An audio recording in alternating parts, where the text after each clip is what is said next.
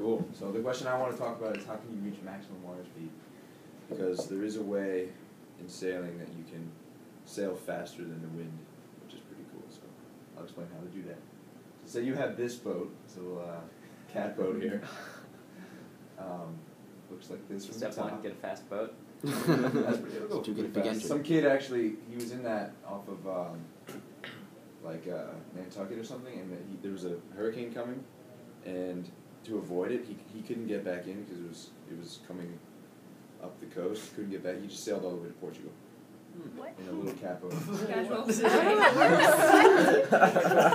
True story. I don't About think 3 years ago. Did he bring food? He had food on board. Yeah. Okay.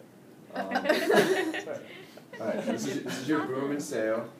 That little circle is the mast. This is the hull. And this is the rudder from the top. Cool. So here we get math in here. So if you're going this way, you got acceleration pushing against your sail. The initial wind velocity is coming in this way, and that's represented by V with the subscript I. Your boat speed is obviously going forward, and your final wind velocity is what comes out at the end of your sail. Make a little diagram. The change in the wind velocity, that's your acceleration. That's where your acceleration comes from. And then your initial wind velocity is coming this way, and the final wind velocity is coming off the back. Or it can look like that. Forward force, and then you have your non-forward movement, which is the wind hitting perpendicular, hitting your sail. And then your total lift force, which is what you'll see is the wind speed plus the apparent wind. That's not what I want.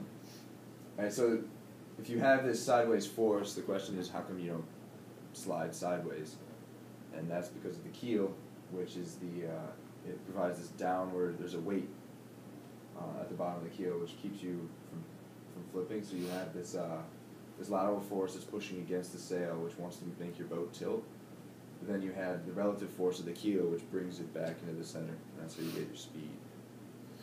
So if you tilt, the more you tilt, the less of the rudder is in the water, and therefore the less lateral force you get from that. So tilt is bad. Some people think it's good.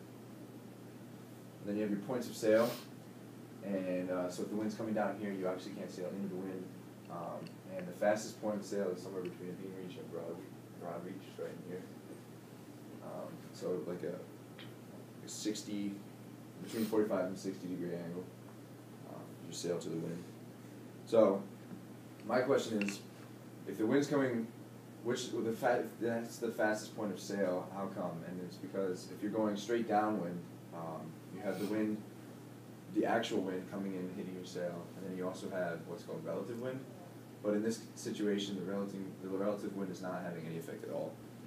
You're just getting the force from the actual wind.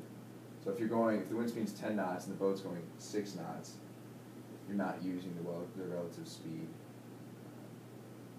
But if we come down here, and you're on this, between beam reach, broad reach, the wind's coming in this way, the relative wind is pushing you forward even more.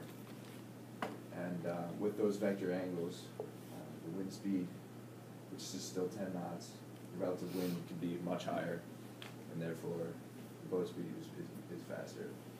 So in conclusion, the faster the boat goes, the more relative wind is generated, the more force is exerted on the sails, which just keeps making you go faster until the resistance from the water slow you down so that the drag balances the forward force. And that's when you top out.